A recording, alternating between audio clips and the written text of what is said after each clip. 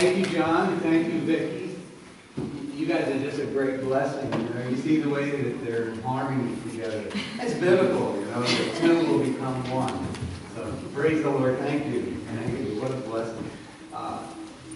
We're preparing for Christmas. How many know we should prepare for Christmas every day? Amen. Amen.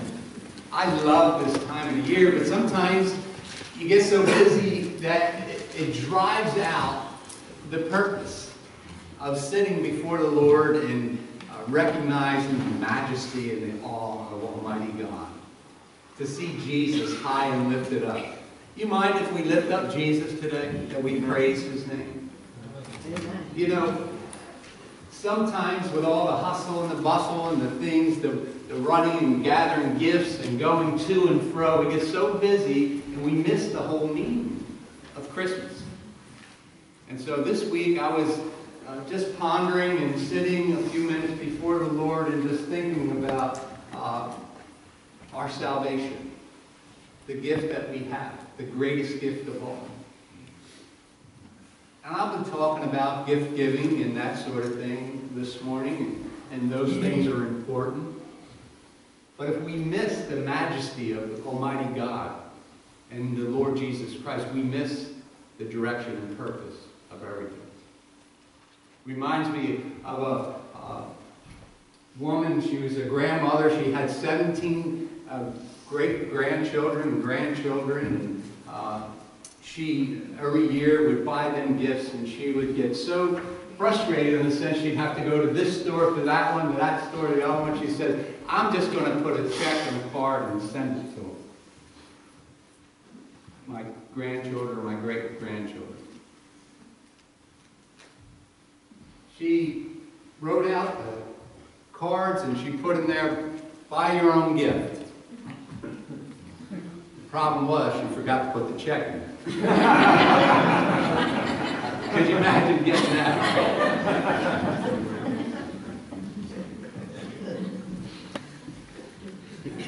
Why would those things happen, right? We get so busy with running to and fro and we lose the focus of what it should be about. Amen.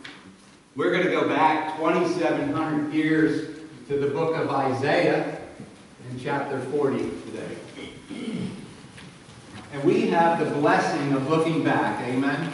As they were looking forward, we're able to look back and see what God has already done. But how many know that God is still doing something? He's doing a new thing, and there's something we can look forward to in the future. He has come, praise the Lord for that, but He is coming again. And that's why we have a great expectation and anticipation of our Lord coming again. As you anticipate Christmas this year, we prepare in certain ways. We prepare by meditation. We prepare by reading His Word. We prepare by prayer. We prepare by being united with one another and building one another up in the most holy faith. We prepare by searching our own hearts and making room for the King of Kings and the Lord of Lords. You remember when Jesus was born in Bethlehem, they had no place for Him. There was no room. And I ask you this morning, do you have room for the Lord in your heart? Have you prepared a place for Him? And you think about preparing a place for a great King to come and to reside. And when you have guests this holiday season, or Christmas season, you think about getting the home ready, don't you? You think about cleaning out some things and preparing menus and all these things because you want to cater to your guests. Get rid of some of the clutter that might be in the front door, and because you want to make your guests feel welcome. Think about where Jesus resides in our hearts. Amen? And so we can prepare for Him by getting rid of the clutter, getting rid of those things that will cause our set on things of this world that instead of the things that are above. That's one of the ways we are able to prepare. I want to read from Isaiah 40, just verses 3 through 5. And it says here that the voice of him that crieth in the wilderness, prepare ye the way of the Lord, make straight in the desert a highway for our God. Every valley shall be exalted, and every mountain and hill shall be made low. And the crooked shall be made straight, and the rough places plain. And the glory of the Lord shall be revealed, and all flesh shall see it together. For the mouth of the Lord has spoken. Father, we do pray, Lord, give us an understanding this morning. Help us to hear thy word. Send it forth, O God. Challenge us, Lord, this morning. Comfort us. Give us direction. And Lord, we'll thank you and we'll praise you in the name of the Lord Jesus. Amen. As I said, we travel back 2,700 years, and here Isaiah is prophesying a time when comfort will be brought to Israel. They were going through challenging times. They had invading and pending armies that brought a nation that was free into exile, into bondage. And you could correlate that with our lives, as when we were separate from the life of Christ, we were in bondage to the things of this world. We were bound over to sin, and we had no hope. And Israel had no hope, so the prophet Isaiah was saying, comfort, comfort ye my people. He says, there is a way, and someone is saying, prepare the way, the Lord is coming. And if you know New Testament Scripture, this word reflects back to John the Baptist. John the Baptist, if you remember, was the forerunner of Jesus Christ. He was Jesus' cousin, per se, in the natural realm, but he was the one that was in the desert, that was hollering, prepare the way for the Lord. And as he cried out into the desert, to those that were walking in darkness, that they will see a great light, and that light is Jesus. And in this text here, that the exile of Israel that had no hope, God was giving them a message that there's a coming hope. And aren't you glad that we can look back as they had to look forward? We can look back that Jesus has already come. Amen? And aren't you glad that he has come and rescued his people that were held in bondage? He says, comfort those. And he says in this that he's going to come not as a ruler that's going to have rule with an iron scepter, but he's going to come gentle. Look at verse 10 and 11. It says, behold, the Lord will come with a strong hand, and his arm will rule for him. Behold, his reward is with him, and his work before him. He shall feed his flock like a shepherd. He shall gather lambs in his arms, and carry them in his bosom, and he shall gently lead those who are young. Aren't you glad that we have a great shepherd? Amen? Aren't you glad that we have one that doesn't count our sins against us? Aren't you glad that we don't have to pay the sin debt? Aren't you glad that he comes to comfort us at this time of the year? That there is forgiveness. And God wants us to know he doesn't come ruling and speaking down to us. He comes gentle as a shepherd to his sheep. Aren't you glad that we have the gentle shepherd? Amen? To comfort us. I thought of a couple of ways where in verse 3 says, prepare the way for the Lord. You heard it said that Christmas is for children. And you're absolutely right, because that can first with what the Scripture says. Jesus says, unless you become like a little child, see, you'll never see the kingdom of God. And what is a little child? A little child has great dependence.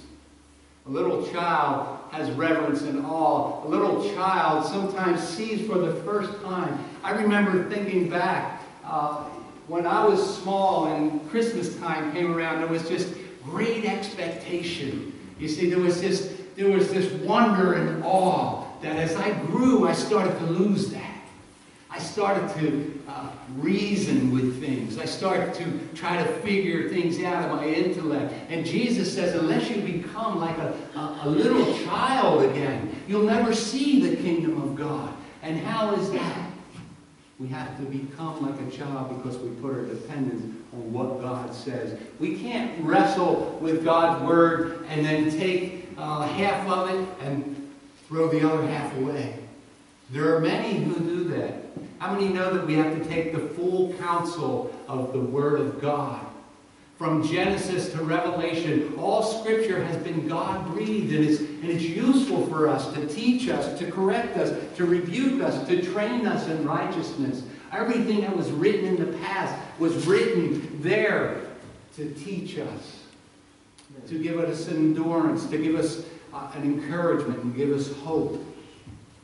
You see, I don't know about you, but don't you need hope? Mm-hmm. You look around in this world, the hope can get drawn right out of you. But when I read the pages of Scripture and I think of the majesty of Jesus, His great love for us, and the wonder of it all, the majesty of it all, the childlike faith to believe in every word that proceedeth out of the mouth of God, all things become new again. Hallelujah. And I pray and hope that for you. That through all the hustle and the bustle and the noise and the tinsel and those things that go on during this Christmas Eve, you will see Jesus high and lifted up. Your Messiah, your Lord, your Savior. Praise His holy name. So yes, Christmas is for children. My friends, let's get back to the place of seeing the majesty of Jesus with a childlike faith, walking in the joy. Do you remember being a child? Do you remember not having a care in the world? The world could be falling down all around you. What is it today? And I'll tell you what it is. It's an illusion that you think you can control it anyway. You think you can control everything around you, and it's just but an illusion. And if we would just trust God in those certain things, the joy would flood back in. I don't know what may be pressing in on you. Maybe it's money because it's Christmas time and there's so many gifts to buy and so many things to do and those pressures come in. Do you know that that chokes the Word of God out? Do you know, you find in Mark 4 and you look at verse 14, it said that the things of this world, the desires for the wealth and those things, check and choke God's Word right out. So you can't even enjoy God's presence because you're bound down over with those things. How about we just let go and let God, amen? How many know that they're going to work out anyway? How many know that God is in control anyway? And when you try to control some things, you're just losing your own joy. I'll figure it out. I'll do this. I'll do that.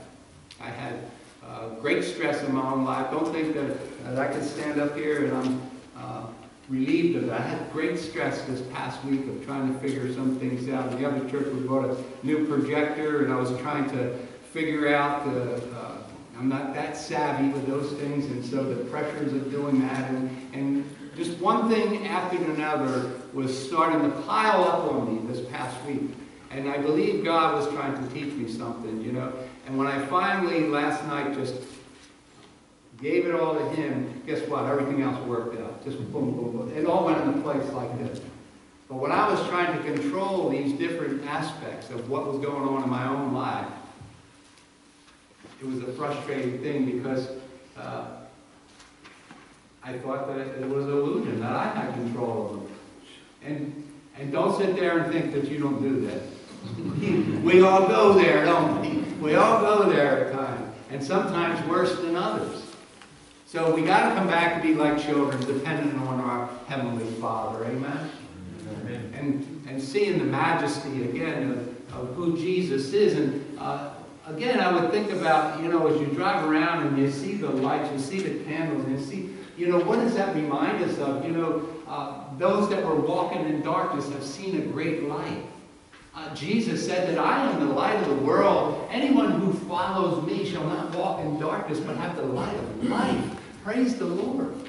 So when you see light and you reflect on all those Christmas bulbs, and like I could just sit there and stare into them for a while. You would think I'm strange, but I could just, you know why? Because I'm thinking about the great light that we've seen in Christ, that brightened all the dark spots in my life, that has taken me and redeemed me from darkness and brought me into His wonderful light. Do you know that when you're in sin, you're in darkness? Do you know that when you receive Jesus Christ as your Lord and Savior, you cross over from darkness to light, from death to life? Praise the Lord. Amen. You see? So when you see that light, when you see the great light, praise the Lord, and you're reflecting on your salvation. Glory to God. How great is this salvation? And the Lord has given us a way to walk. He calls it the road of, or the way of holiness. And He talks about that the redeemed will walk there. And what a blessing that would be. There would be no ferocious wolves or lions up there on the way of holiness, but it would be a place up where our foot is firm and where our God is at, His presence. And He has given that to us. So as you look at this verse, we prepare the way for the Lord. We make straight. We make straight a way in the desert. There's a dry and a weary land out here in this earth, isn't there? As you know that there's no water to quench your thirst. And what I mean by that is the Holy Spirit. There's no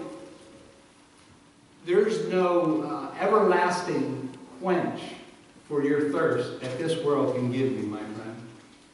Only the power of God can quench your thirst and give you the desires of your heart.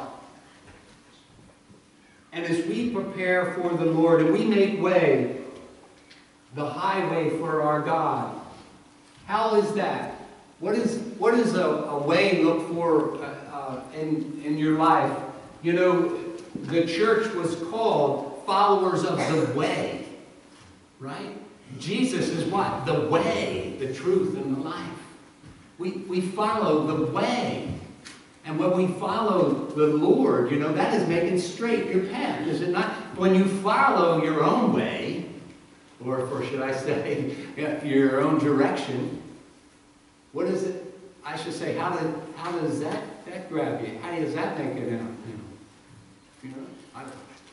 That's what I was doing this past week. I was trying to figure things out in my own strength, that didn't work out too good.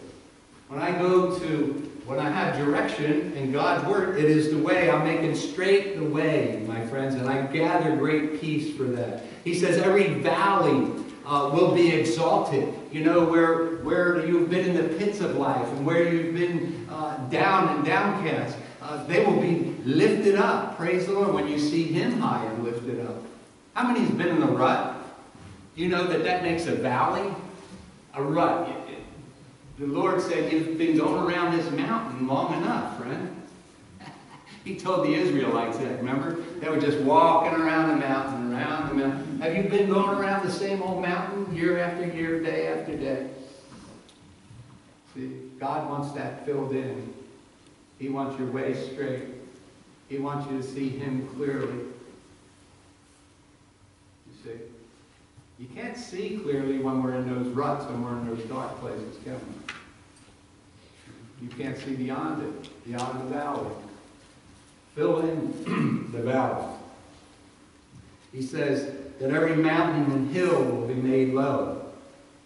What a blessing, amen? How many mountainous things are you facing that look monumental today? How many things look like an obstacle that'll never be removed? Have you faced any of that? Maybe it's an inferno. Maybe it's some of the things you've been hoping for. They just seem impossible. How many know that all things are possible with God. Amen? Amen. He says, if you say to the mountain, be removed, it shall be removed. Amen? Because why? Not because I have any power in my tongue or my word, but because of what the Lord says. Amen? And I may not see it physically move, but believe me, God is on the move. Hallelujah. God can move mountains. What a wonderful thing that is, you know, to recognize and realize again during Christmas that God can move mountains. He can bring them low so that we're able to go beyond them. So many times that we can't see the Lord because of the mountain before us. And do you think that we cause maybe molehills to be mountains? I know Satan has a magnifying glass. Do you know that? Small little things in your life, he puts a magnifying glass on and makes it look like a mountain. But how many know there's nothing impossible for God? God is able to take the mountain and remove it in a moment's time. Praise the Lord. And I want you to see that. I want you to know that, you know, Christmas is the time of miracles. Not that God doesn't do the miracles all year. And I think it's because we don't come alongside. We don't get in the way. We don't get in the same groove as where God is. Do you know that God is moving all the time? God is omnipresent. God is here. And yet at times we don't even experience His presence, nor do we expect His presence, nor do we... I could go on. He takes the mountains and brings them low. He wants us to be childlike. He wants us to do everything without arguing and complaining. You look at the book of Philippians in the 2nd chapter, and I'll tell you why he says, do everything without arguing and complaining, so that you will be pure and blameless children of God in this corrupt generation.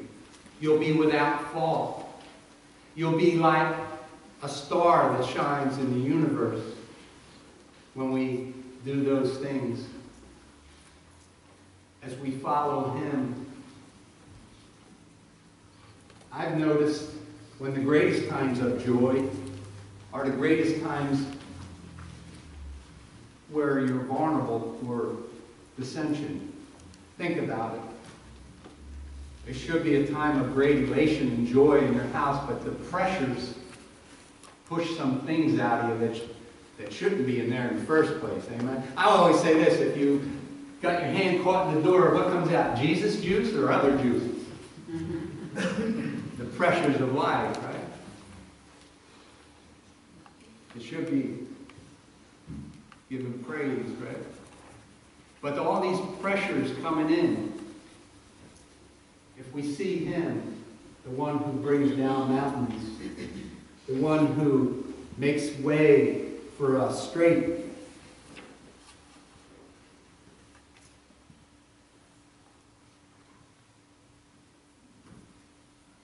childlike faith, the light of the world, the gift given to us, the unmerited gift of the Lord Jesus Christ. This time during the Christmas season, when we fail to see God for who He is, we fail to see the generosity of our Lord and Savior. We fail to see that God is a giver, amen? For God so loved the world, He gave His only begotten Son. And you know, Jesus said it is better to give than to receive.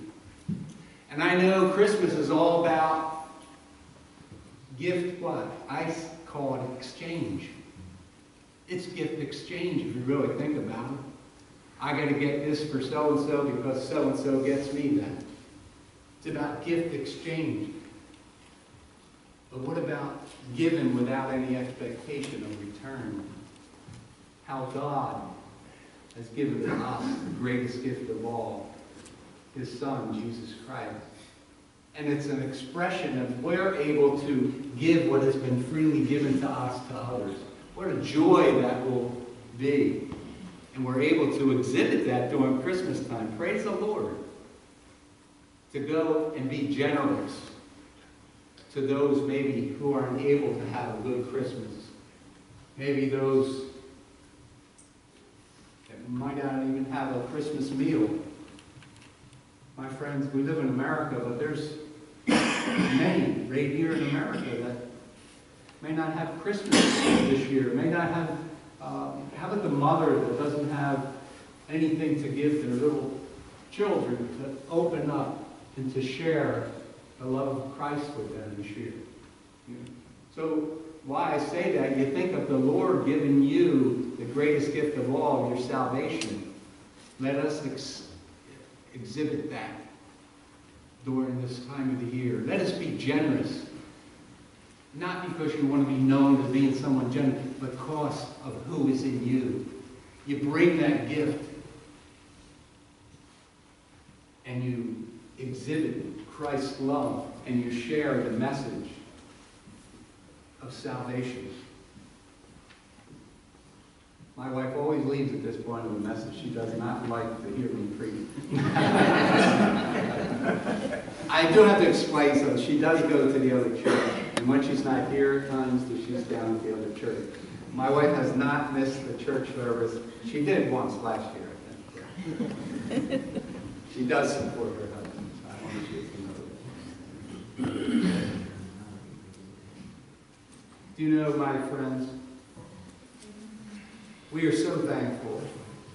We are so blessed, not only in this country, in this church, in this community, in our own houses. If you would see the Lord high and lifted up, if you would see Jesus again, fresh, new, through eyes of faith and the eyes of a child. Remember, he's here to comfort you, to bring forth salvation. If you don't understand that we were dead in our transgressions and our sins, there was nothing that we could do. We were separated from Almighty God. And God gave his Son so that he would reconcile sinful humanity. And through our faith and trust, what Jesus had done for us on Calvary 2,000 years ago, shed his blood, took our punishment, and we ask for forgiveness. We are forgiven, and therefore we should have great joy and elation. The grace that has been bestowed upon us, let us exhibit that this Christmas, but all 365 days of the year. When I remember how fresh the day was that I was born again. Friend, if you can't remember back, maybe you don't remember the day, but you ought to remember where you were. And what I mean, not at the physical place, but where you were separate from the life of God, walking in that darkness. And if you don't, guess what? Let today be the day of your salvation. Let this be the moment right here that God brings you from darkness to light, from death to life. Let this be the day. Let this be the greatest gift receiving day of salvation.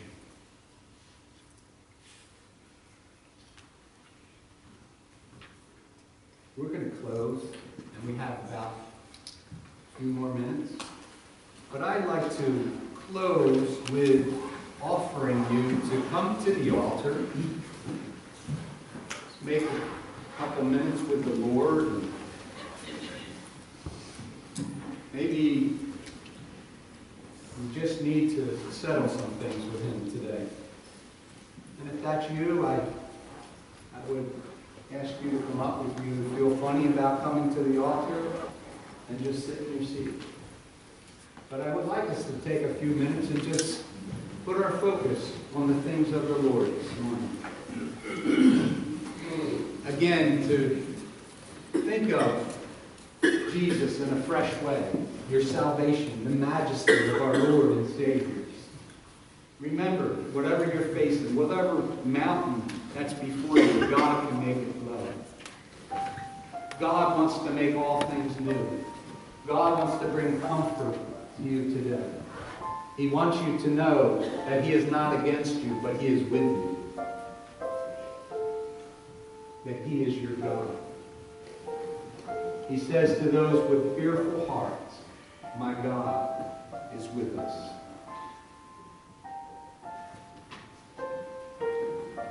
And as Father, as we take these moments,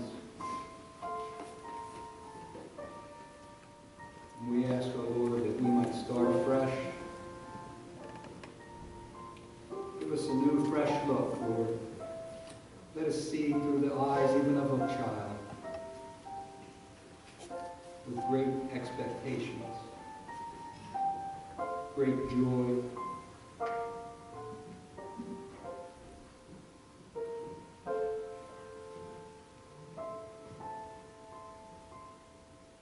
Bless each one, Father, who is here today. Those who have come to the altar, Father, I'm not sure, but you are. You know each one. You've created them. You know every hair on their head. You know them from the top of their head to the bottom of their foot. You know, Father, what their need is. I pray you minister to them right now, oh God.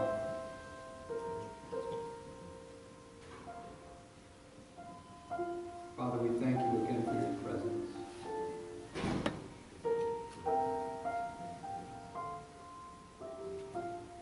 Thank you for our church, Lord, here at Weekstown, that we are gathered here, Lord, as brothers and sisters in Christ and the family of God.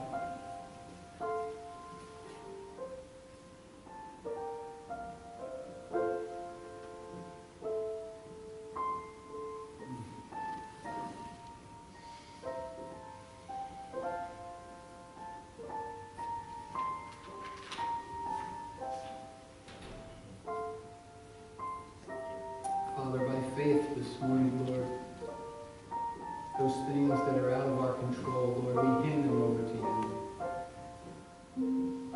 Father, with an act of our own will, we decide, Lord, to bend our knee before you and hand them to you.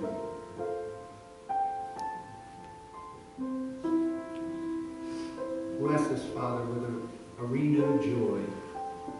Help us to leave this morning different than we came in. Help us to see you high and lifted up, encircled and enthroned above the earth, the creator of all things, the King of kings, the Lord of lords, our God and our Savior. Bless your people to that end, Father. Minister to their hearts, guard their hearts